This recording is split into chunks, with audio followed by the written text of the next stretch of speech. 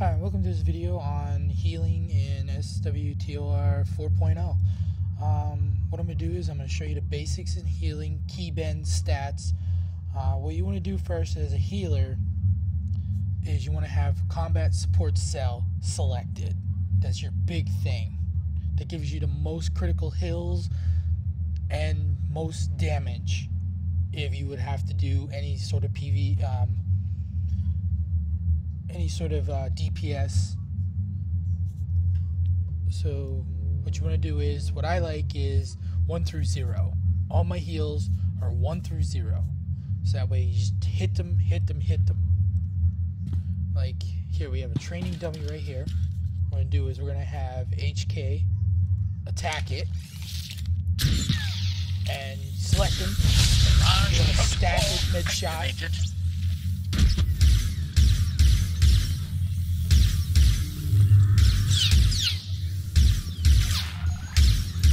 When you use Trauma Probe, that gives you an advantage to where if your group member is being attacked, it would heal on impact. So that gives you a ledge. So what you want to do is you want to use that as much as you can just to give yourself a little bit of help.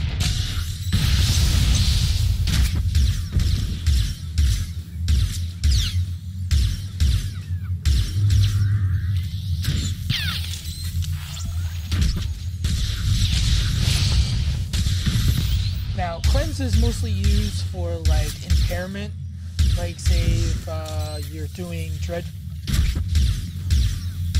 stuff and they put a mind crushing on you. What you want to do is you want to cleanse.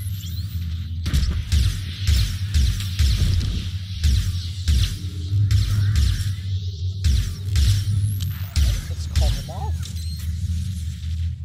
I will cover you, master. Alright, now stats as a healer. What you want as a healer, you want all severity, critical, power, and your two main stats, of course. But you don't really need accuracy, defense, absorb, shield. That's more for tanking, and you're a commando healer, so you really don't have no use for those stats. They won't even do anything for you anyway if you had them. But this is the lineup of the gear.